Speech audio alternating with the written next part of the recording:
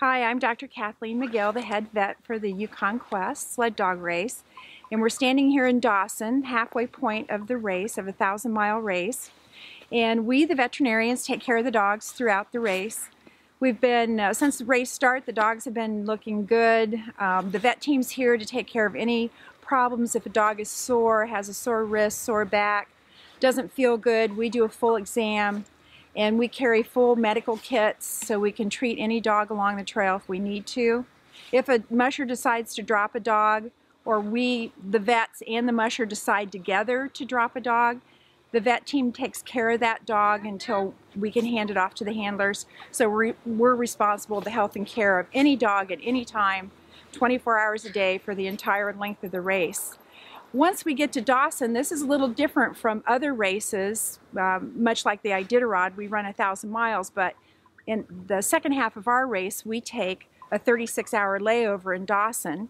In this case, it's going to be a 40-hour layover due to logistics, so that we'll have people ready and eagle to monitor the dogs when they arrive. But in Dawson, the medical team does what's called a mandatory vet check. And we really look at the dogs from stem to stern. We start at the nose and we work our way all the way back. A little bit like what we look for in your pet dog, but more so because these are athletes. They're fine athletes that are running 1,000 miles. So we want to make sure these dogs are conditioned, ready to go for the second half of the race. So here in Dawson, they can rest, they can eat.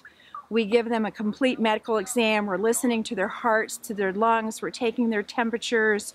We're weighing some of them. A lot of times if they have sore muscle groups, we want the mushers or the handlers to be massaging. Massaging is a great thing for sore muscles. If any of you out there have had massages, you know how good they are. So we want to be doing that. We're working on feet. If the feet are sore, have splits, then they have plenty of time to take care of medical issues and let the dogs just rest and be ready for the second half of a race. The vet team does a lot of work here in Dawson. We don't usually get a lot of time off, so the mushers come to town and sleep. We do manage to get a shower, hopefully, for our teammates' sake anyway. But we work 24/7 here in Dawson until the dogs start to leave, and we're here with the vet team until the last team leaves Dawson. So we get stretched out pretty far along the trail. But there's always medical care for the dogs along the trail, and that's what we're here for and we want to do. Up until this point, the dogs have been looking really good. The temperatures have been nice. We haven't had severe cold. That always makes it a little bit more difficult for all of us. The dogs do run best in cold temperatures. We actually don't want it to be too hot. And this isn't too hot. Actually, this is ideal right now. And I'm not even sure what Fahrenheit it is or Celsius it might be at this point.